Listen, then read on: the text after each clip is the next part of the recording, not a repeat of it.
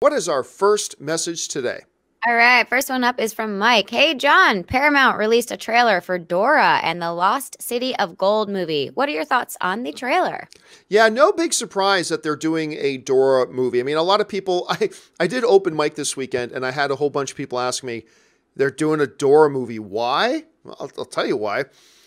The property's worth almost $20 billion. I mean, that's why. It's a very, very popular IP, a high brand recognition, all that kind of stuff. The entire generation of kids kind of grew up with it. It's really no surprise that they have done this. So they made the movie, perfectly fine idea to make it. I heard Michael Pena got cast in it. That's always a good thing. I don't know much about the young girl that they cast to put in the film with them, so that was neither here nor there. But we did have a chance to finally see the trailer for Dora the Explorer, and I'm telling you what, it looks absolutely horrible. Oh my God. Oh my God. Look, it's one thing to make, I understand you make some, oh, hello, boy. Sorry, the dog I'm dog sitting, Grizz is here. Hello, Grizz. Aw. Anyway, he hears me talking, he comes running over. Anyway, I understand making movies for a younger demographic, sure, but we've seen lots of movies get made with, kid properties and stuff like that, but you make them so they're good. See, it's not an mutually exclusive thing, Ashley. It's not like you can only either make it for kids or you can make it good, and it's not like you have to make a choice. The biggest mystery to me right now is how the hell Michael Pena is an actor who is in high demand right now. I don't know that his career's ever been hotter than it is right now. How did they talk him into being in this?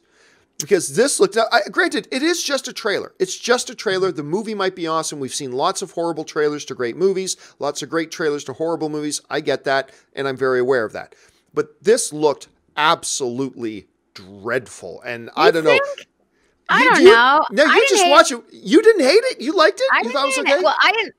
Okay. If I had kids, I would be very happily surprised at this trailer. But like, I don't think I will just go by myself. But I thought it was lighthearted and fun. I giggled twice. I thought the lead girl, was cute, and I liked how they kept. I liked the perspective of everybody that everybody had on her. Like they were like, oh, Dora, like she's a crazy girl, and they all thought that she was like wild and crazy and a big adventurer. So. I don't know. I didn't hate it. I thought it was like very like Disney kid PG appropriate. It was all of that. It was all of that and horrible. But I mean, again, I am speaking from a point of view. You raise a really good issue there, Ashley. The fact that, neither you nor I have kids. And maybe if I had kids, maybe I would look at it with a slightly different set of eyes. But the question here is, guys, did you guys have a chance to check out this Dora the Explorer trailer? So what did you think? Are you siding with Ashley on this? Are you siding with me?